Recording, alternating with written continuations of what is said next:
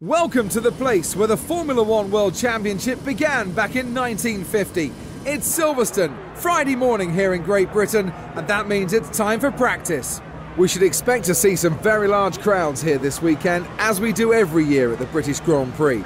It's a popular racing circuit, it has huge fan support, and is well liked by the drivers and teams. Many of the teams are based in Britain, and so Silverstone is their home race.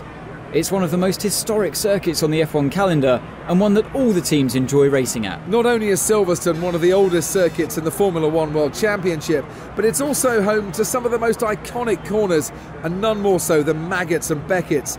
This is a high-speed sequence of left, right, left, tightening corners that lead into Chapel, and then of course the long hanger straight. The high speeds of this sequence demands extreme skill and precision from the driver.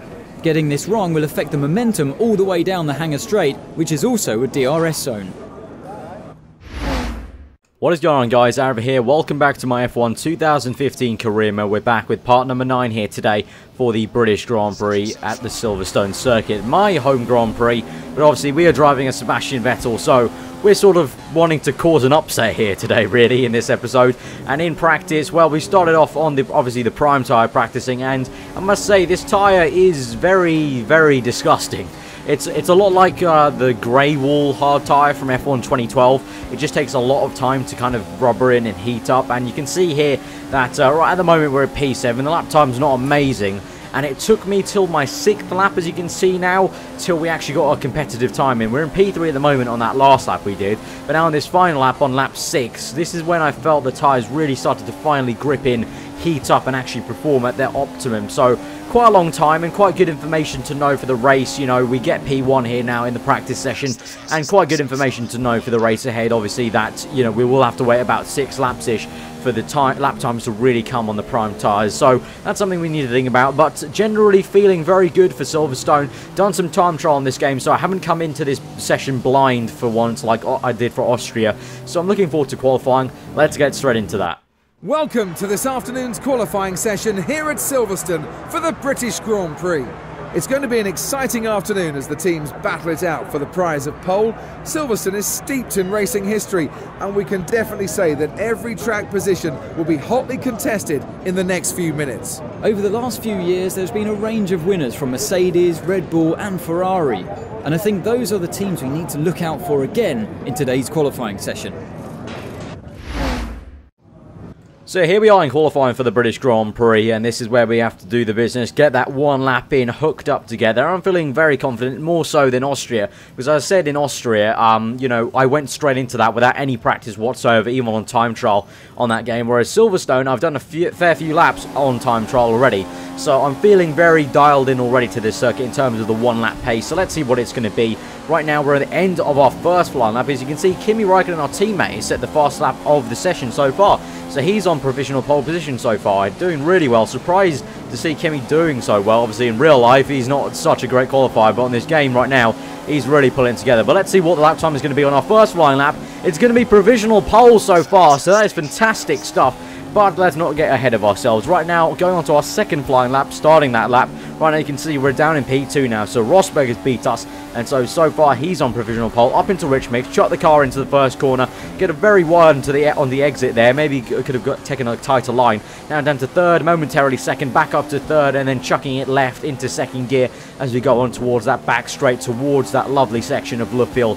Very hard, very tricky to really get on the power. You have to feather the throttle quite well. And now we're going to cut later on to lap through the old first corner. Cops there through. Just don't want to go too wide, otherwise we will get a track limits warning. Obviously in real life they were very harsh about it in the real life Grand Prix about it during qualifying. Through Mclaren and Beckett's lovely section here at Silverstone, one of the best on the calendar. And now we're still in P2 at the moment. Rosberg seemingly has yet to set another good lap time, so we'll see what it's going to be. But I speak too soon now. We're down to P3. Hamilton is now set the provisional pole time, so he's in pole position at the moment. Rosberg second, 1-2 for Mercedes. What is this going to be? It's going to be pole position for the British Grand Prix, and I am going ecstatic. The crowd probably isn't, because remember, we're driving a Sebastian Vettel. We're German at the Silverstone Grand Prix, so they're probably not too thrilled about it, but I'm absolutely thrilled. That's awesome to see. We've taken this Ferrari to pole position. That's awesome. What What a great qualifying performance there by Sebastian Vettel. It's going to put him in a really strong position for the race tomorrow. We certainly appreciate how good a qualifying lap that was. Truly spectacular. Now, can he deliver the same type of performance tomorrow? I, for one, cannot wait to find out. Welcome to Silverstone, home of the British Grand Prix. This iconic track held the very first World Championship Formula One race back in 1950, and it's a firm favourite amongst the fans and drivers alike. It's Sebastian Vettel who's in the driving seat in today's race. He's on pole, and he'll be hoping he can get to the first corner unscathed, because if he does, he could be on his way to a race win. It really was a great performance from him yesterday, and I think he'll be feeling very confident that he can push on and win today's race. Unless he has car trouble or a bit of bad luck, he should be untouchable. Fernando Alonso has been consistently out-qualifying his teammate this season, once again underlining his talent as what many think is the most complete driver on the grid. Fernando is such a great driver. He always seems to outperform the car, and this season he's comfortably outperforming his teammate in qualifying too. His one-lap pace has been excellent. It is go time here at the Silverstone circuit for the British Grand Prix. We're on pole position, obviously my home Grand Prix, so I want to do well, and that, if we do well, it will cause a bit of an upset, but I don't really care. So let's try and see what we can do off pole. Overcast conditions, so the track conditions might be a bit colder, but let's go to those 5 red lights. We got to 3, 4, now 5, and we wait. And we're off, waiting for a bit of an age there, up into second gear, third now. Looks like Hamilton has got off really well from second place. He's up into first. Rosberg jumps me by, come back, and then we bang tyres there. Oh, God. Very, very close. Lucky not to make a big impact there, as we did really bang tyres there on the right-hand side of my car. But now Hamilton's into first place. The crowd is probably going wild at this point, and we're into second place. Not the best start, but a much better one than we've had in previous races, you must say. And as you can see, the track is so... the weather is so dark. The track looks so much darker than it did in yesterday's Saturday qualifying session. So the track conditions may be a lot colder, so that will mean there's a bit of an understeer in the entire circuit. Maybe a little bit of lack of grip. Maybe, I don't know, if it rained overnight, that might have made the track a little bit green, so we'll have to see about that. But at the moment, Hamilton, look at the grip he's got. He's streaking away. That Mercedes really flexing his muscles here, and obviously Hamilton being British, he's going to have some, you know, British kind of advantage here. The kind of crowd giving us some energy, that little bit extra driver needs to really perform well at his home Grand Prix. But now we've got onto lap 5. We're in second place still. Kimi Raikkonen, our teammate, has now jumped Rosberg, so he's done fantastically, and he's in third place right now, but not so fantastic for me, because it looks like he's actually got some really decent pace now,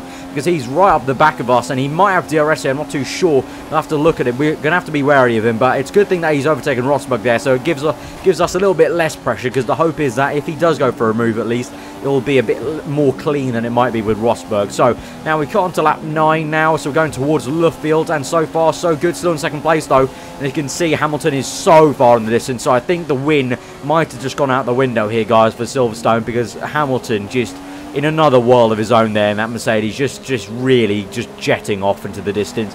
So now on the exit of Luffield here, up into 4th, into 5th, you can see Raikkonen still very much there within about a second. I think Rosberg's also catching him up, and then behind him I think is Daniel Ricciardo's Red Bull. But now off the back of Beckett onto this back straight, we can see Raikkonen in our mirrors closing up on us. He will have DRS definitely, and now here he comes on the right hand side of the circuit. He's going to maybe stream past me. We're going to try and have to outbrake him round the outside here into 4th gear, late 4th gear there, try and take a late exit corner. Raikkonen's got me. He's just about to squeeze me out. Go a little bit wide now towards down to that last chicane. We lock up horribly. Double lock up. We've lost the rear into 1st gear, and we've just managed to keep second. Somehow we completely avoided Raikkonen. Raikkonen, thankfully, looks like he actually saw me in the mirrors and maybe ducked out a little bit.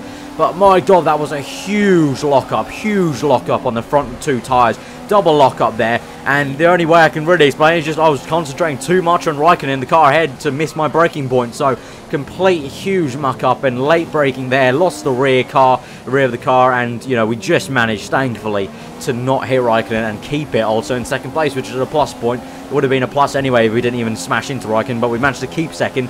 But I speak too soon, because as you can see, Raikkonen now on the back of me with the slipstream. Will he get me into the entry towards the Luffield section?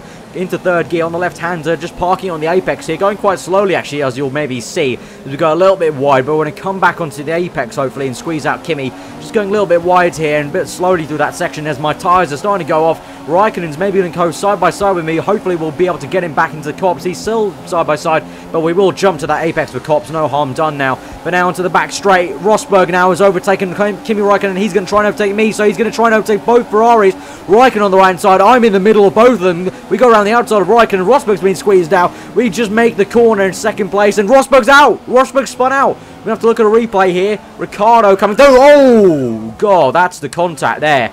You can see right there, Ricciardo comes out of nowhere, just doesn't spot Rosberg and just RKOs him, basically, just off the circuit. So while we re-overtook Rosberg and managed to defend from Raikkonen, Rosberg was RKO'd out of nowhere from, by Ricciardo. But now we're straight into the pit stops. That's something you didn't see right there with Ricciardo moving into the pit lane. You saw that both of us dived in. So the Ferrari are going to have to double stack. I've sort of screwed Kimi over here, but the reason I pit this lap is simply because on that straight, Rosberg really closed up onto both us Ferraris far too easily for my liking. So I thought, you know what, we have to pit. The tyres are going off way too much.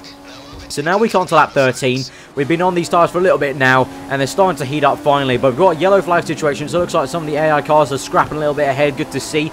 But yeah, these tyres are starting to heat up a little bit. We're in third place at the moment, so we've theoretically lost a place here, and I think that's a place to Bottas, as you can see up ahead in second place, right in front of a Force India, I think that is up ahead. So we've lost the place to Bottas somehow, but I have a feeling that he's not on the same exact tyre strategy as us, and he might be going on the primes first, perhaps, or maybe just on a different sort of strategy. Maybe he's going one extra stop, I'm not too sure, but I don't think we had that bad of a pace to be jumped by Bottas. And I say that because Bottas was behind all of us, behind me, Kimi, Rosberg, and Ricciardo, so I'm pretty sure he wasn't. I'm pretty sure he's on a different tyre strategy. But so now we come to lap 15. By now, the tyres are fully starting to heat up, and I'm starting to get the groove a little bit on these prime tyres. They're still not feeling amazing here on a heavier fuel still. We're about well over halfway of this Grand Prix now. We're into second place now as Bottas pits now. So, yeah, I think Bottas is definitely on a different pit strategy. If he's not, then we're going to maybe have to look at that towards the end of the Grand Prix. But we've got 10 laps to go now for this Grand Prix, so not long now. But as you can see, Hamilton is nowhere to be seen. We can't even think about the win at this point. On to lap 18 now, through the final corner, still in second place, Kimi Raikkonen in third. I believe Ricciardo is then behind him in fourth place, and then Bottas behind him, or it might be Bottas ahead of Ricciardo. I'm not too sure where Rosberg is at this point. He got spun out, so he must have lost a lot of time there through there. So now into this next section, the village section at the moment. The tyres are going off a little bit, and as you can clearly read there on the subtitles, Jeff telling us that our tyres are pretty much spent. So, and that Kimi is catching us by a second. So, that is a little bit of a worry and a bit of a challenge. Here on lap 21, here's the situation. Here's the sit rep.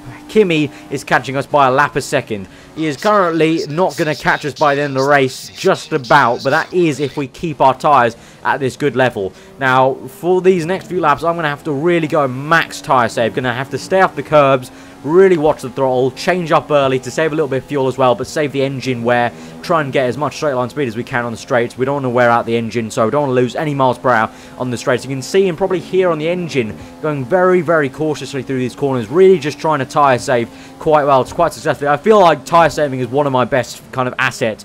It was back on F1 2012 when you could really save the tyres. On F1 2013 and 2014, obviously, we found out that tyre wear was scripted. It seems like on F1 2015, it's a little bit scripted, but you can seem to actually bring them out a lot more if you are kind of actual, you know, doing some tyre saving. So I'm quite happy with how the game's kind of been modeled this year. Finally, kind of my best kind of asset in racing. Unfortunately, I'm not the fastest out there, but I can save tyres. That's one thing I know, and I can save some fuel. So it's nice to see that finally on this game that's being rewarded in that sense, like it is in real life. So Lewis Hamilton has won the British Grand Prix, but at the moment we're on the final lap here. We've been saving our tyres quite well. I don't know how we've done it. We've taken these laps, these tyres, 10 more laps than Jeff really predicted. Kimi Raikkonen's right up our chuff now. Is he going to make a move right into the chicane? It would be a very controversial move if he does, but we're going to actually come through the chicane. Kimi actually pits right now, you can see on the mini-map. Very strange indeed. He pits on the last lap. He still managed to get third place. We're still going to come in second, but just a very odd way to end a Grand Prix for Kimi. But we get second there in the British Grand Prix. That is not too bad. That's a great, solid position.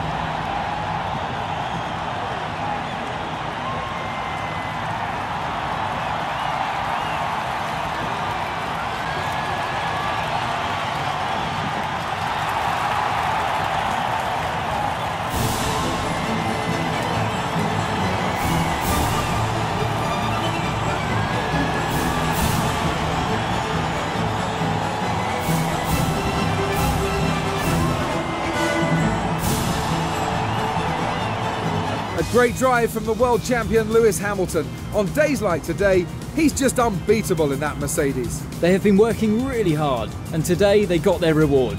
Superb work from both the team and its driver. It was great having you with us for this weekend. I hope you enjoyed it as much as we did. Until next time though, goodbye. So there we are, guys. That is the end of the British Grand Prix. We end up in second place. Lewis Hamilton gets first. I think second was probably our best finishing position, there, considering the pace of that Mercedes and Hamilton, connected together. I think definitely this is the best of the rest we could have hoped for, and beating our teammate once again. So do smash that like button if you did enjoy that episode. Comment below what you thought. If you're new around here, then do subscribe for daily Formula 1 content. It's all going very, very nice at this moment in time, and I'm loving this career mode, guys. Love producing it for you, and I'll see you guys tomorrow for another episode, guys.